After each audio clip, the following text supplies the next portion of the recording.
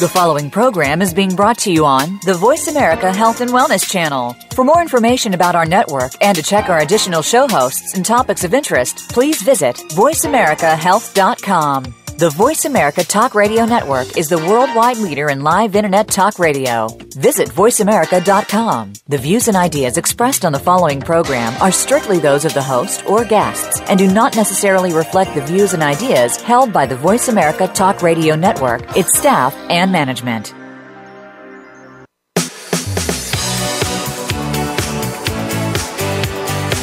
Welcome to Falling Through the Cracks. Feel alive and thrive with Dr. Rebecca Risk. Do you ever feel that even though nothing seems seriously wrong and you pass all the medical tests, that you still feel that your health, pain, and fatigue are completely out of control? It doesn't have to be that way. Listen to the tips and suggestions given on our program today and take back control of your health. Now, here is Dr. Rebecca Risk. Hi everybody, welcome back. Today we're talking with Terry Gaspard, who is a therapist, author, and college instructor. Terry's research studies have been published in the Journal of Divorce and Remarriage, and today we're discussing her book, Daughters of Divorce, which has just won the Best Book Award for 2016 for self-help relationships. So Terry, welcome to the show. Thank you, Rebecca. It's so good to be here. So what made you interested in the topic of Daughters of Divorce? I am a daughter of divorce, meaning I was raised in a divorced home. My parents divorced when I was 7. And even though I had 3 sisters and I studied psychology and social work, I never felt that I had enough information about how my parents' divorce impacted me. A lot of the information that's out there focuses more on children, and I felt that my parents' divorce affected me even into young adulthood in terms of my relationship choices and how I felt about commitment, trust issues, and so on.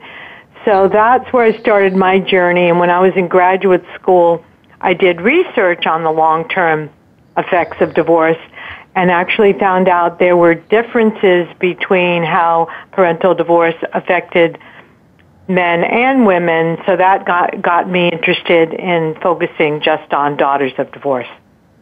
So how are women affected differently than men? Well, as women, we tend to define ourselves more through relationships, and we also identify more so with our mothers if we're raised by a mom and a dad. So when parents split up, often we take the divorce kind of hard. In most cases, girls tend to live or spend more time with their mom after the divorce as well. So the father-daughter relationship is impacted more so, and we can talk about that in a few minutes. So we tend to emotionally, socially, psychologically, feel more wounded by the divorce. And also there's some new research which was published in a book called The Female Brain that says that men and women have different amygdalas. That's the part of our brain where we experience emotions. And because of that, we tend to hold on to emotional memories, both positive and negative. So women have a little more difficulty with some of the emotional effects of parental divorce.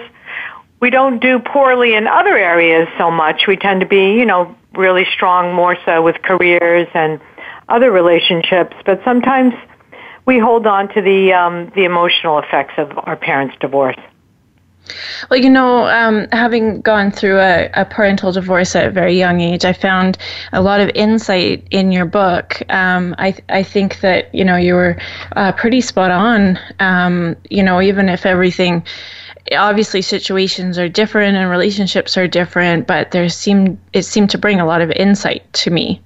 Thank you. I'm glad the book was helpful. It's helped so many people. It's really a pleasure to get the word out there because as women, I think we tend to act like everything's okay and, we rise above things. We try to be resilient because we focus, more on other people. But this is a book that really helps women, kind of like a guidebook to help us see that if we do have some of the issues that are outlined in the book, such as trust issues or self-esteem issues, that there still is hope, there are a lot of strategies in the book that can help young women and even women into middle age move beyond some of the shadows of the past or the issues that may have impacted them and give them a sense of hope for their future. So you just mentioned that self-esteems are affected, and how does that happen? Well, I think often we take things hard, and sometimes girls feel like they may have either done something to cause the divorce or in some ways, feel like they couldn't do anything to stop their parents from breaking up. I know I felt that way. I wanted to fix the situation. I wanted to make my parents happier. I wanted them to stay together. A lot of times girls have a very strong need to keep their parents together and for everyone to be close. And so sometimes we can take it hard and feel that we're not worthy of having the loving, long-lasting relationships that our parents weren't able to attain. And that can affect not so much our careers, as I said, or other relationships, but it can in fact impact how we feel in romantic relationships. So sometimes we settle for less than we deserve. I know that certainly was true for me and many other women, and we might stay with a partner that's not right for us too long, or pick someone who maybe we're incompatible with, or it's almost like, it's a weird kind of mix, Rebecca. It's almost like, I'll stay with this person even though I know they're not right for me, or I won't try for a relationship that would be a good match for me because, I'm not really capable or feeling worth the kind of relationship that would be wonderful. And I've talked to so many young women that have done that. They've stayed in relationships for 5, 10, or more years where they were just settling instead of really thriving. Well, I wonder if part of that, too, is not being aware that the relationship could be better. True, yeah, because they didn't have good role models. Yeah. That's a really important point. If you had relationships, you had parents who had relationships that didn't work out, either you were very young like we were, or you were in adolescence when your parents broke up, any age, and you didn't see parents that got along well, because let's face it, parents typically have a lot of conflict before the divorce and after. You don't really have a good, outlook and a good template for how couples should relate. So if you're arguing a lot with your boyfriend or your partner, you're, maybe living together and you're wondering, is this the way it should be? You don't really, kind of like have a guideline for what's normal or what people, as you said, should expect. So sometimes it takes a while and some counseling or, reading or blogging to figure out this isn't the way it should be. A relationship should really bring out our best. Yeah, I agree. In your book, you talk about the sleeper effect. What's that? That's a delayed emotional reaction that was first outlined by a famous researcher whose name is Judith Wallerstein. She's now deceased, but she was one of the premier researchers in divorce starting about 50 or so years ago, and she noticed in a lot of the women that she interviewed, and she followed some of the same families for up to 25 years or so, that girls tend to act like everything's okay when their parents first split up or when they're young. And then during adolescence or young adulthood, they start feeling more the emotional effects of it, wanting to go back into the past and ask a lot of questions and kind of revisit their parents' divorce. So she dubbed it the sleeper effect because it's that delayed reaction. And for whatever reason, guys don't tend to have that same tendency. They don't have as much of a need to go back and revisit their parents' divorce. They're better able, as I said, because of their amygdalas and their brain development, and also socially and emotionally to kind of let it go. But we have a need often to go back. My own daughter, Tracy, who I wrote the book with, actually went through that herself. And that was one of the main reasons I wrote the book, because she started asking me a lot of questions when she was in college about my own divorce. And then I realized, oh my God, I did the same thing with my mom. So it's sort of generational, and it's quite common. And the sleeper effect is an unusual phenomenon, but a lot of the women I've interviewed, and I've interviewed hundreds, have spoken about that. So how does being divorced affect a relationship? Being a daughter of divorce, I guess. Sorry. Okay. Well, some of the things that I've already pointed out is sometimes we settle for less than we deserve. Sometimes we're fearful of commitment, and we worry that we're going to repeat the past. So you could be a person, I know I've been like this at times, where you have one foot out the door, because you're waiting for something bad to happen. So you might make a commitment, but it wouldn't be, or I might say, oh sure, I'm in love, I want to get engaged, but you're waiting for something bad to happen for the other shoe to drop. So it's not a full-fledged commitment. So a lot of the chapters in the book refer to that as a sort of a pessimistic view of love and marriage. Okay. And you're not sure why, because you think, well, a loving relationship, marriage, all that should bring you a lot of happiness. So you kind of stop short of that and question. You become kind of a little bit cynical. So that's a common reaction that young women tend to have. And then the other one is when you're in a relationship, even after you get married, if you have conflicts, which all couples do, you worry that you're going to, end up getting split up rather than staying with it and trying to work through some of the conflicts.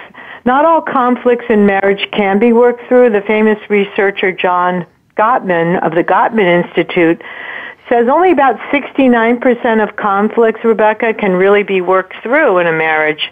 But I know myself and many of the women I've interviewed worry every time they have a disagreement, or if the disagreements continue, this means my relationship is automatically doomed to fail. So it's kind of a pessimistic attitude as opposed to seeing all couples have issues, assuming you pick someone who you're pretty compatible with, making a determined effort to stay with a relationship, if you're fairly happy most of the time, is important for our long-term happiness, because all the research studies pretty much show that when we're married, in a happy marriage that is, we tend to be healthier and live longer lives.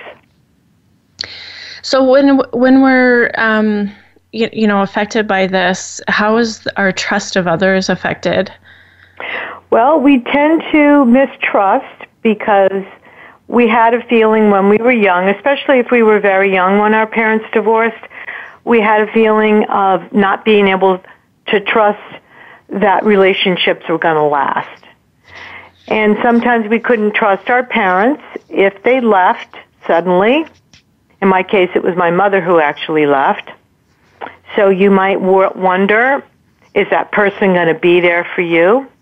Are they always going to, have your best interests at heart? Some of that could be projected onto partners. So you need to realize some of it is your past. So assuming you pick someone who's trustworthy, of course that's always important, Rebecca, as we know. We want to pick someone we can, count on, and someone who has consistency between their words and their actions.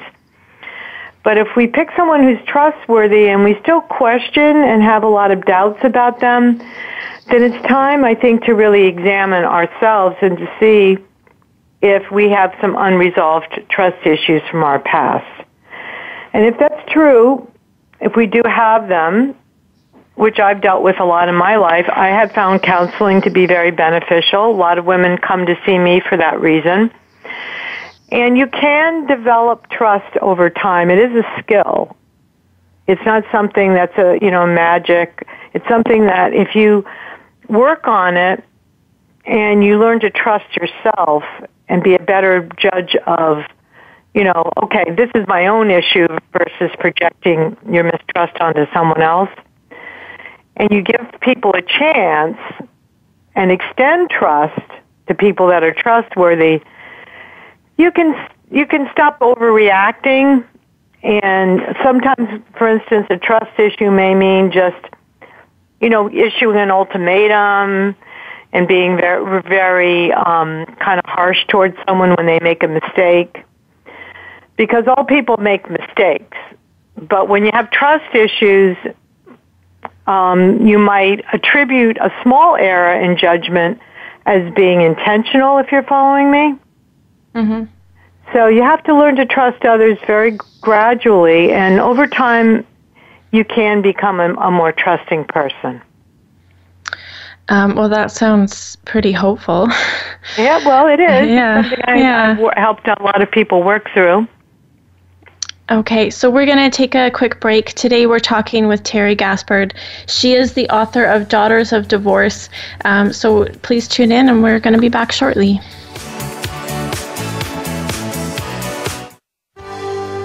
Your life, your health, your network. You're listening to Voice America Health and Wellness.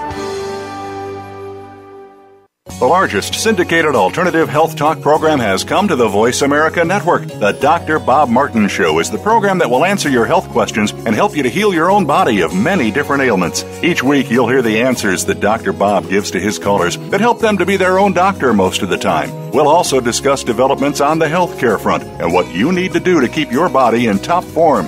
The Dr. Bob Martin Show airs Wednesday mornings at 9 a.m. Eastern, 6 a.m. Pacific on Voice America Health and Wellness. We are bombarded with information daily about happy life strategies, beauty products, and business success ideas. Are they truly going to make a change or just take the change out of your pocket? Tune in to Shelley's Show and Tell with host Shelley Hancock. Shelley will explore and recommend proven business ideas, as well as show you how to use the law of attraction to create health, happiness, and a prosperous business. Listen Mondays at 1 p.m. Pacific Time, 4 p.m. Eastern Time on Voice America Health and Wellness. The Voice America Live Events page is here now to showcase your corporate, individual, or organization's live event. Visit voiceamerica.com/live events to see all of our past live events and find out more. Whether it's a multi-day conference, special speaker, or single-day event, we've got everything to make your event a success. We can do a few hours or a few days. For more information about taking your event to the next level, call Jeff Spinard at 480-294-6417 or email info@voiceamerica.com. Again, that's Jeff Spinard at 480-294-6417 or send us an email to info@voiceamerica.com. Your life, your health, your network. You're listening to Voice America Health and Wellness.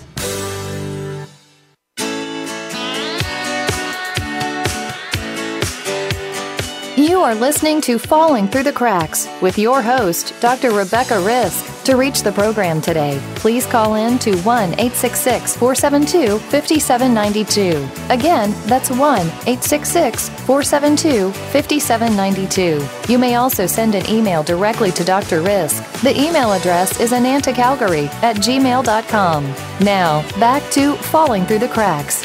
Feel alive and thrive. Hi, everybody. Welcome back. Today we're talking with Terry Gaspard. She's the author of Daughters of Divorce. So, Terry, when we're talking about this whole process, of course, we're talking about relationships and marriage. And I think, first we should talk about what people are actually expecting from a marriage. Well, that's a good point. I think, a lot of us, have unrealistic expectations. And in the past, relationships and marriage were a lot about working together, for children, and they weren't as much about personal growth and happiness. But I think most of us today in the 21st century, we want it all. Many of us want a family, but primarily we want to find a soulmate and someone we're compatible with and who we can really enjoy life with. So I think picking a partner that we have, in my opinion, that we have compatibility with in terms of interests and, values, all the things that we want out of life, but also someone that we have chemistry with, which can be physical but also intellectual, is really important. What do you think? I definitely agree with that. I mean, if you don't have much in common, you're not going to have anything that brings you together. Definitely, because when you end up spending all your free time when you're not working with your friends, other people, or isolated, and you don't really enjoy spending time with your partner, that can also lead to divorce. So I think taking your time and really finding out what you value and what's important to you, waiting till you're in your late 20s if possible, and a lot of people are doing that now, and picking a partner who is a really good match for you can help you find long-lasting love. Oh, okay. That's nice to hear. I know in your book you did talk about finding someone in your late 20s, but also that you should be with them for a couple of years. Is there anything else that people should do so that they make sure that they pick the right partner? Yes, I think it's really important to get to know their family and to look for red flags. For instance, are they, inviting you to spend time with their family and friends? Do they value your relationship with your friends and family? Do they take the time to listen to you and really ask about your day and what's important to you? A lot of times we see red flags, I think, as women, and we tend to overlook them because we want to gloss over things. But those things that may crop up while you're dating someone or living with them that are unresolved or not really taken seriously can become bigger issues after you get married. So taking your time and taking things slowly, because many people rush into making a commitment, is important. But also pay attention to those red flags. And if they really make you uncomfortable, maybe the relationship isn't right for you.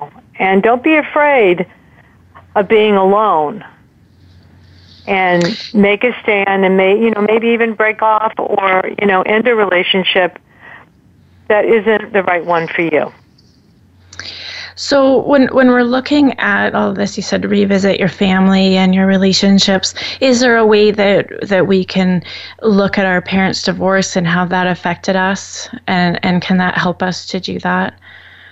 I think so. I mean, in my case, I have really gotten to the point where I advise people to be careful not to pick a partner who's a lot like the parent that, left or you had a lot of struggles with, or observed the parent who was, the one who maybe was, the instigator of the divorce or who was more difficult. Try to find a partner who you're compatible with and learn from those patterns of your past. You don't want to recreate them. There's a psychologist, I don't know if you've heard of him, Harville Hendricks. Yeah. And he wrote a book called Getting the Love You Want, and he talked about the imago, which is the image that we all have from our childhood, and sometimes it can be a combination of more than one parent. I didn't realize, and many people don't, that we follow those patterns so closely because we're not aware of them. So if you are dating someone or living with them and they're so familiar and they bring up a lot of trust issues or they make you feel at times uncomfortable or unsettled, pay attention to that. Because you may be recreating your parents' marriage and then subsequent divorce without even realizing it. So how do we go about revisiting this? So, I mean, sometimes we don't realize it. I know in your book you had some questionnaires, and I can imagine it's really difficult to see that in yourself. I mean, sometimes we have to go through our own trials to actually come out in the end to see that that we're replaying some of those past experiences? Well, I put the questionnaire in the book because that's the questionnaire that I passed out, the survey that I passed out to the women in the study. And I recommend everyone try to answer those questions. And like I said, therapy can be very beneficial, or certainly at least visiting your parents, spending time kind of processing things. And one of the primary reasons for that, Rebecca, is your take on your parents' divorce when you were a child is going to be very different than when you're an adult, because your view of life has changed so much. So that's where revisiting their divorce from an adult perspective is very helpful because you may find out things by talking to them or even other family members that you didn't really understand when you were a child.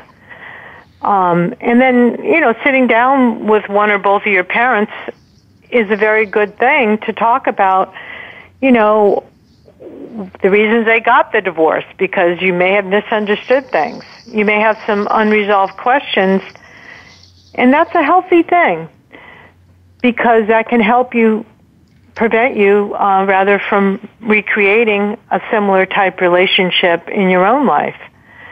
Just gaining a more mature, realistic perspective is a process, and my book can help you do that. There are a couple of other books on the market that can, I think one other one, Overcoming Your Parents' Divorce.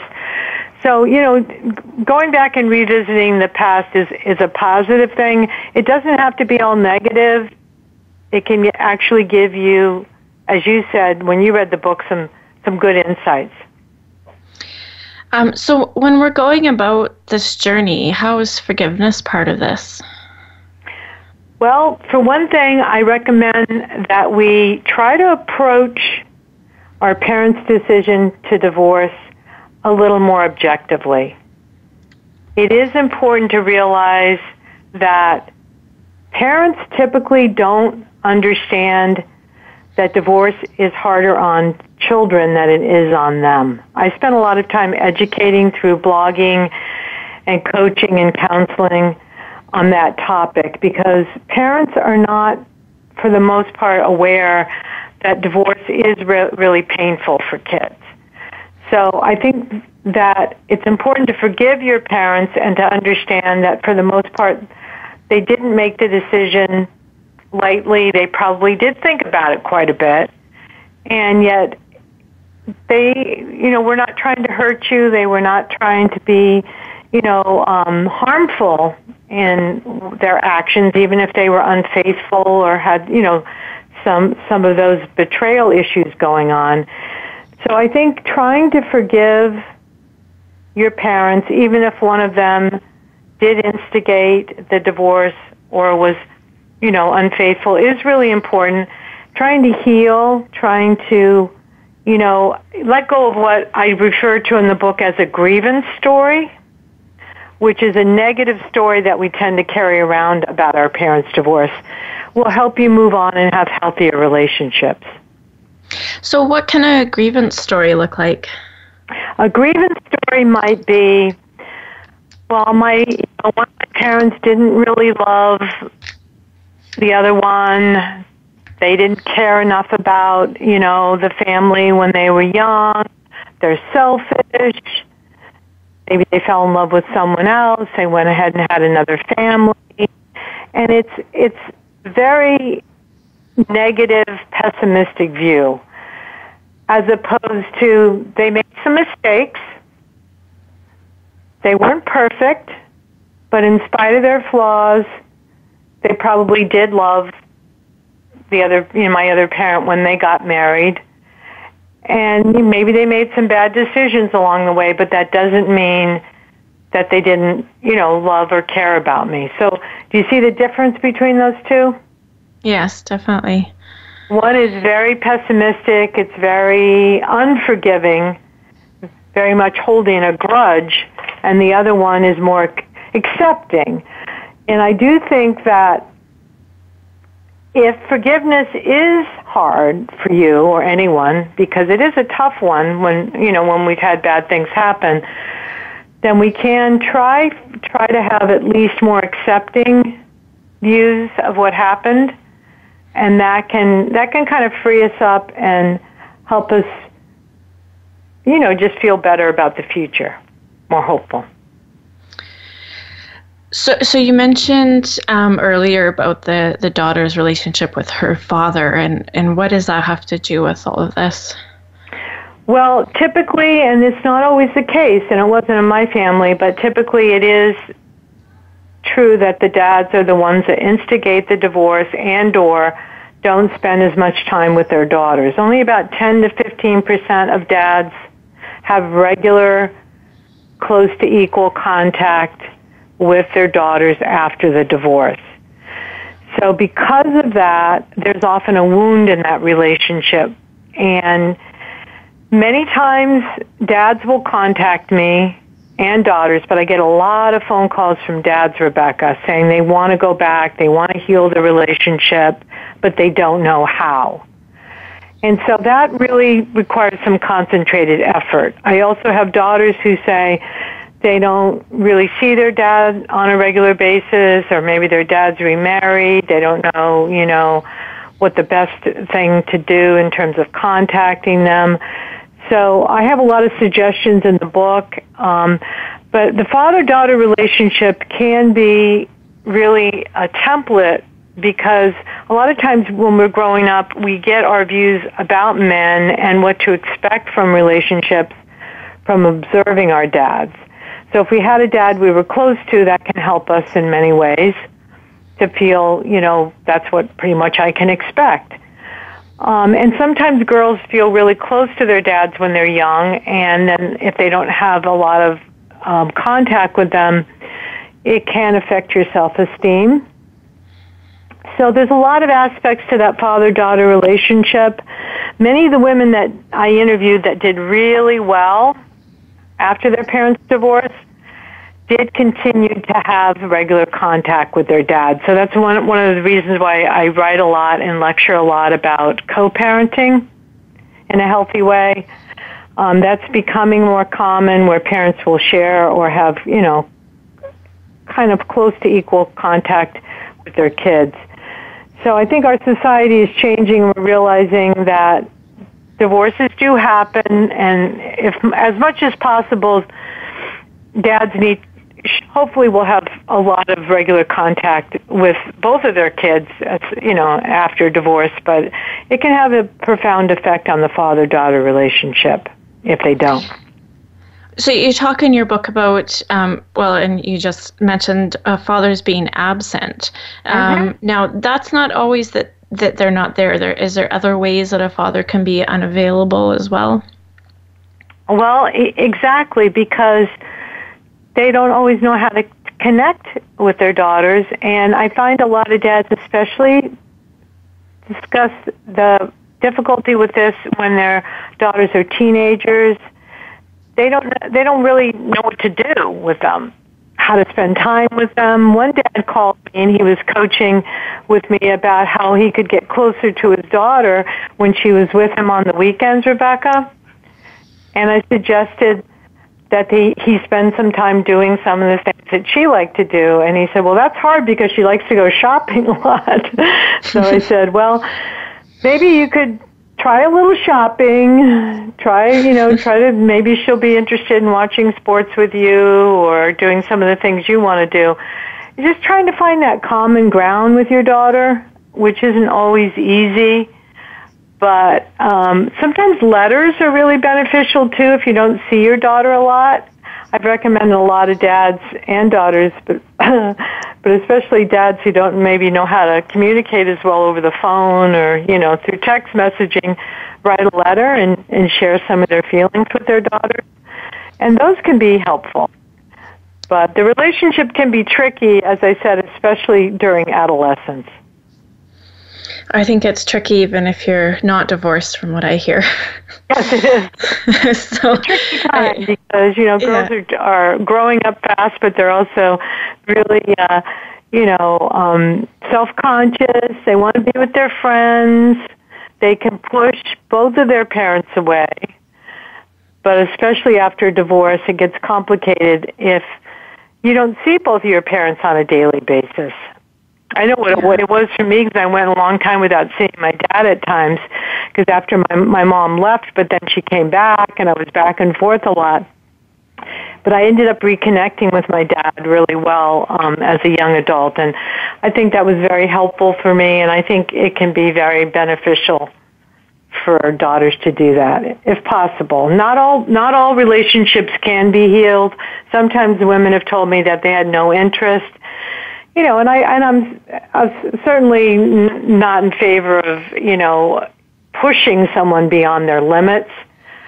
But talking about forgiveness and healing that relationship kind of can free both dads and daughters up to at least envision it as a possibility.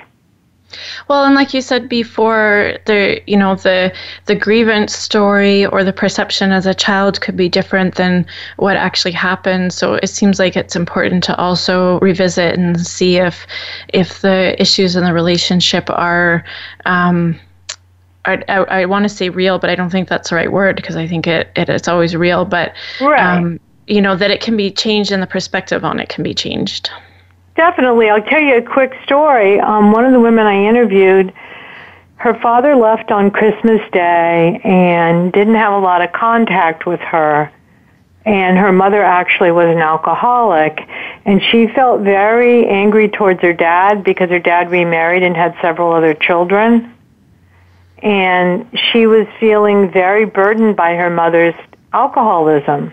And she blamed her dad for a lot of that, Rebecca. And then as an older teenager, young adult, right, in college age, she went and started spending time with her dad again and heard his side of the story and realized that her father never even knew that her mother had become an alcoholic. And her mother had told the dad that she didn't want to spend time with him. Mm. So he didn't really know how to go about instigating or, kind of encouraging a relationship with his daughter. But when they reunited years later, because she was about 7 or 8, when her dad left, she realized that they still loved each other. There was a bond there, and they were able to reunite in a really positive way.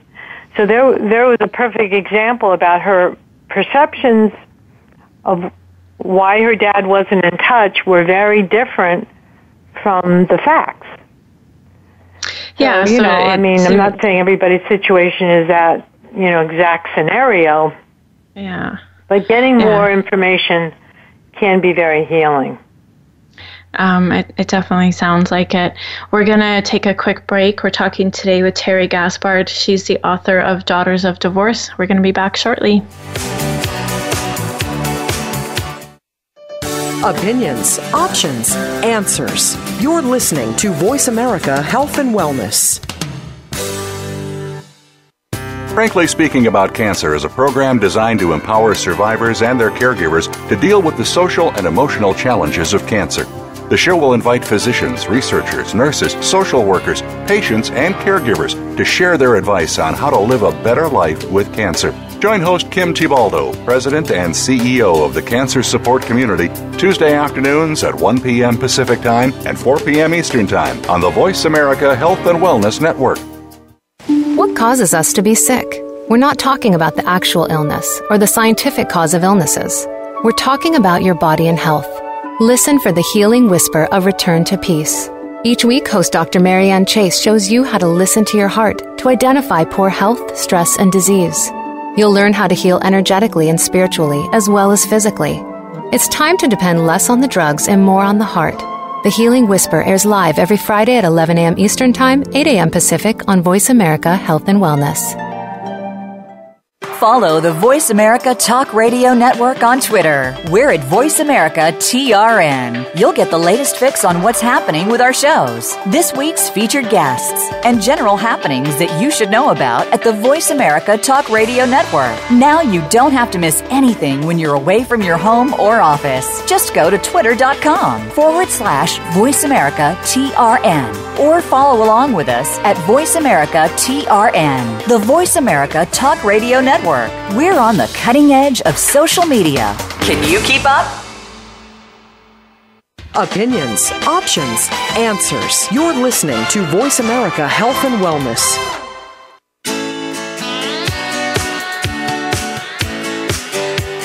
You are listening to Falling Through the Cracks with your host, Dr. Rebecca Risk. To reach the program today, please call in to 1-866-472-5792. Again, that's 1-866-472-5792. You may also send an email directly to Dr. Risk. The email address is anantacalgary@gmail.com. Now, back to Falling Through the Cracks. Feel alive and thrive. Hi, everybody. Welcome back. Today we're talking with Terry Gaspard. She's the author of Daughters of Divorce. This book actually just recently won the Best Book Award for 2016 in the self-help relationship category. So, Terry, when we're talking about, this whole process in your book, you have a lot of information to help people to repair some of, I guess we can say, damage or some of the things that have happened. And how one of the first things we talked about was that self-esteem can get affected. And how can we go about to repair them? Well, I think self-awareness is always the first step.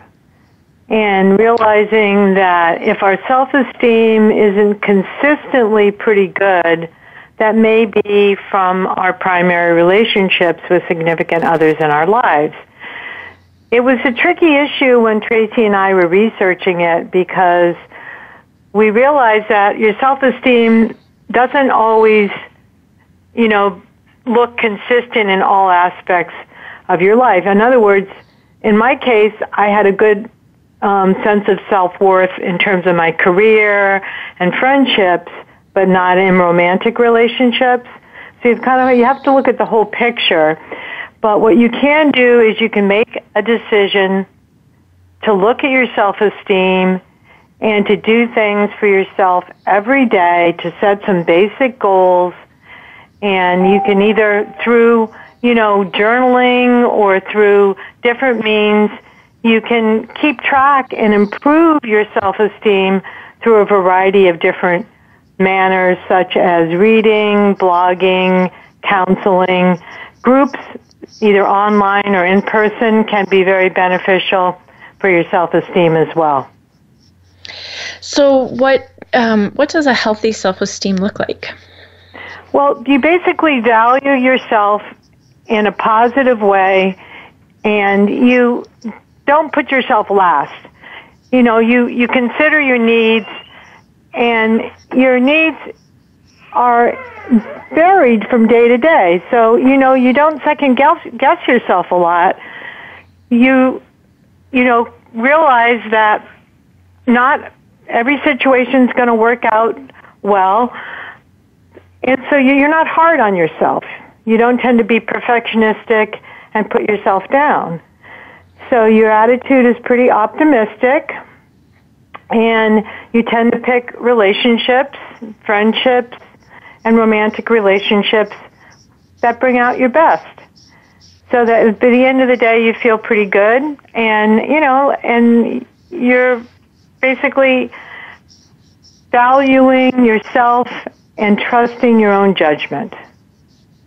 Well, and you mentioned in your book that a lot of women are, they're putting their partner first and they're making sacrifices to make their partner happy, which I think women do a lot anyway. In a family unit, the kids come first, the dog comes first, the partner comes first, and they're barely even taking care of themselves because they're doing all of this.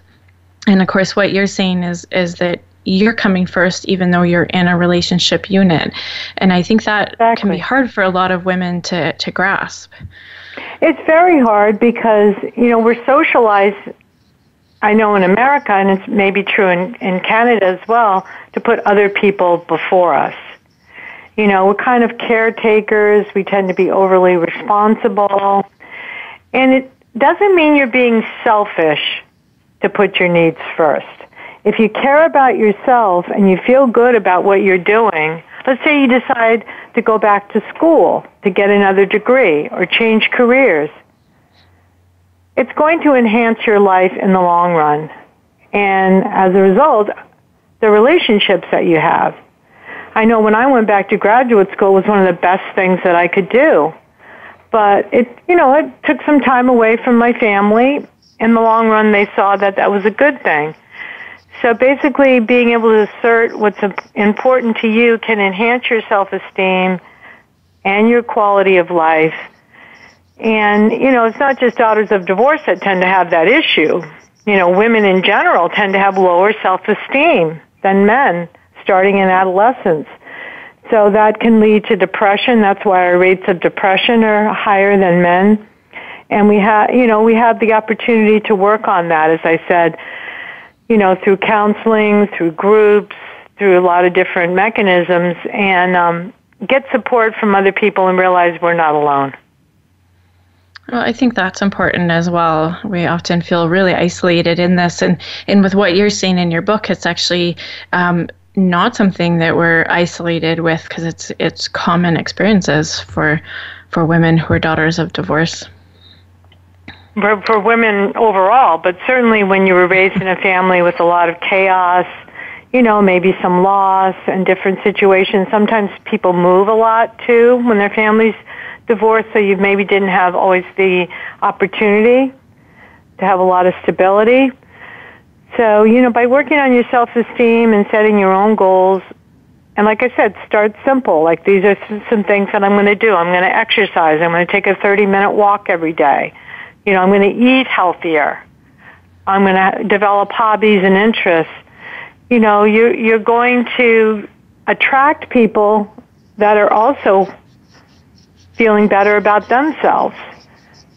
So it's just kind of making a stand for yourself and not, being stuck and worrying about having to take care of other people all the time. Because sometimes in divorced families, it was true in my family, Rebecca, I spent a lot of time worrying about my parents, especially my mom at times, and that wasn't always a good thing.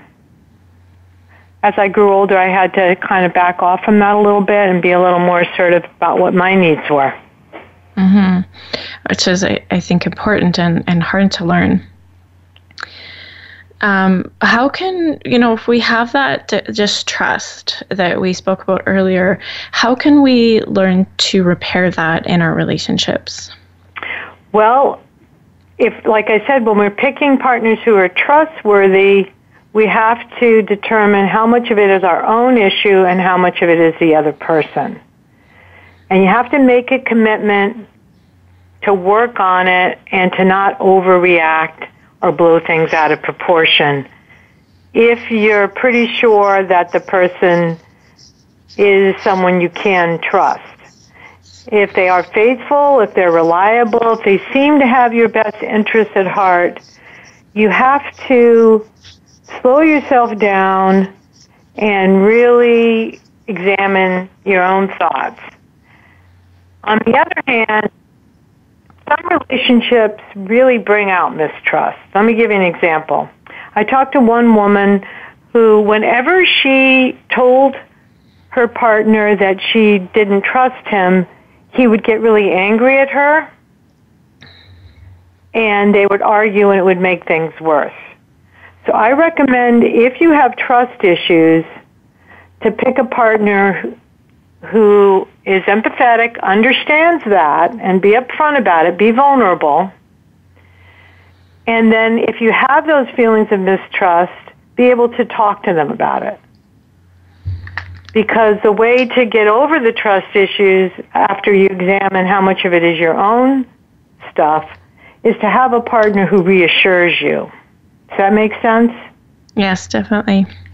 Because if your partner automatically gets upset with you and says, oh, you just don't trust anyone, that's your own issue, and makes you feel worse, that's not really going to help you work through it.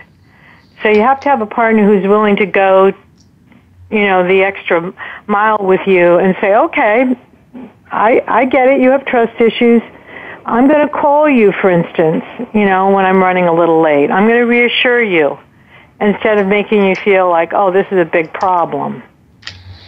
So who you pick as a partner can definitely help you work through the trust issues.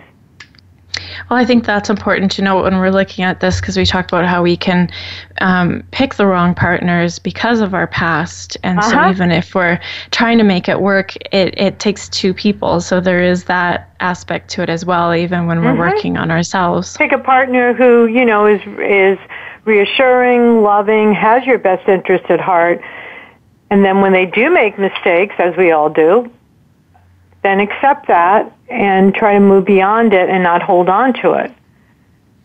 Realize not all mistakes are intentional, and we're all human. Which is important as well. It's a tricky balance, I think, when you're it is trying to like a tightrope. Walking on a tightrope. Exactly. Especially when you said 69% of conflicts can be resolved. So we have to find which ones of those can be and then find that line. Exactly. I used to think for a long time before I started reading Dr. Gottman's books, which I highly recommend, I've got to work through all these conflicts and, every issue has to be resolved. It was very reassuring for me to realize, okay, it's kind of like learning to live and accept that not everything's going to be resolved, but hopefully it can be managed. Okay. You're not going to be unhappy and getting a divorce if you don't work through everything, but just, try to find ways to listen to your partner's side of the story and accept, okay, we're not going to resolve this one. You're going to see things differently than me, and I can live with that. Yeah, which I think is important. So you spoke earlier about being vulnerable with your partner. What does that mean? Being vulnerable is so key to a healthy, trusting relationship. And basically what that is, Rebecca, is being comfortable, being open and honest about your thoughts and your feelings and your wishes without worry about ramifications. Do you remember earlier when I said a lot of daughters of divorce kind of are waiting for that other shoe to drop? And they're kind of nervous in a way that their relationships aren't going to last. So because of that, sometimes it creates a feeling of being overly cautious and not being comfortable being authentic and sharing who you are. I know that feeling well, and many women that I've talked to have had that feeling of just feeling kind of closed off emotionally, shut down. And so being vulnerable is like the opposite of that. It's being who you are without worrying too much about what the other person's going to think. It's not about being inconsiderate or being unthoughtful, but it's just being who you really were meant to be. Which I think is what you're supposed to do. So I don't think that's being inconsiderate at all. No. So, Terry, this has been a really great show, and I think there's so much more in your book than we were able to talk about in an hour. So is there a way that people can get more information or get a hold of you? Yes, I have a website which you can log on to by Googling movingpastdivorce.com. That's movingpastdivorce.com. And on the website, Rebecca, we have free blogs that you can read, and you can write comments, and we'll write comments back.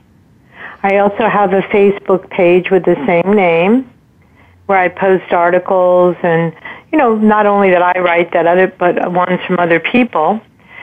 And then I'm active on Twitter, Move Past Divorce on Twitter.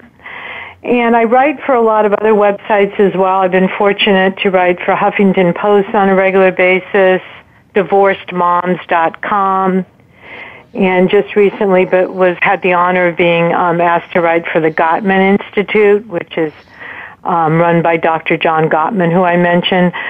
So I do as many appearances as I can, but I love the website and the Facebook and the Twitter pages because there I get a lot of interaction with people, and I'm always happy to answer questions.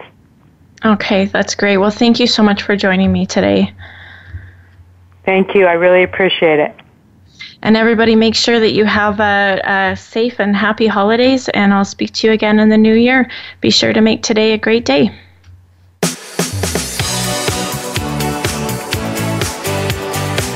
Thank you for tuning in to this week's edition of Falling Through the Cracks. Feel alive and thrive. Please join Dr. Rebecca Risk again next Monday at noon Eastern Time and 9 a.m. Pacific Time on the Voice America Health and Wellness channel. We'll talk more next week.